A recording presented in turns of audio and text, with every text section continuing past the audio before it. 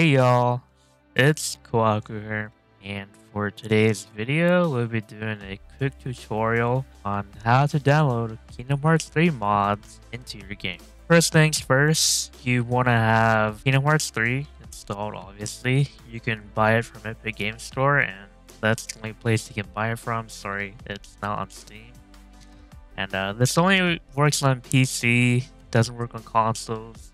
Once you have the game, you can head over to Nexusmods, and when you head over here, you also want to download this app called WinRAR, or any kind of RAR that can extract files. Because if you don't download WinRAR, then you will not be able to play Kingdom Hearts 3 mods onto your game. It's required to extract about every file in Nexusmods. Let's start by downloading. Let's search up KH3 Sora by Richie. And then once you do that, you can read all you want down here. It tells you all the details. Richie has a change log, so you can see what's been updated. It just tells you everything, installation, how you install. I'll go through that.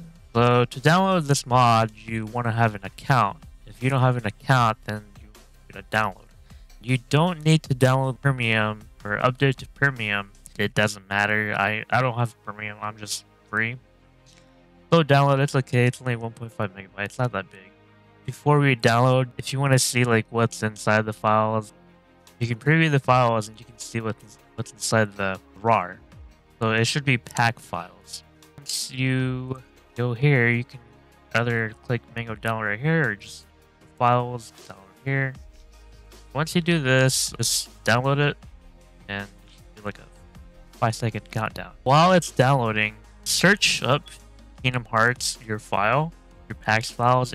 It's mostly around your local disk. Mine's in the backup. Anyway, once you go to your local disk, wherever, look up Epic Games, and you're gonna want to click on KH /3. Go to Kingdom Hearts 3 content packs.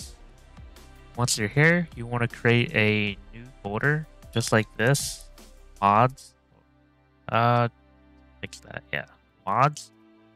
And once you do that, that's all you have to do. This is where all your mods are gonna be. Most of the time, we're not really sure if anything flex with each other, so you're just gonna have to figure that out. You might get an error. If you get that error, whoever you downloaded it from, you can go to post and add a comment to them like, "Oh no, Richie, the mod isn't working." Maybe they'll reply back. It doesn't look your error. Download's done.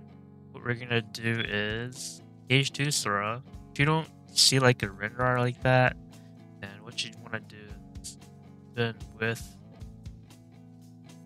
and it should pop up with WinRAR. You open that and pop up like that.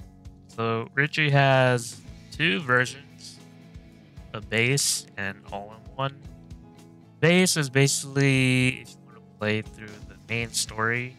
All-in-one, use it for remind, because if you don't, then Sora's body is gonna stretch like crazy.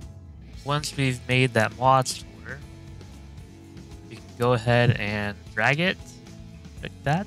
We don't want one of these, we want one of them so it's like more consistent. So we just go with the base for now. And once you do that, that's it. You got your mod downloaded, and we'll pull up the game and see what happens.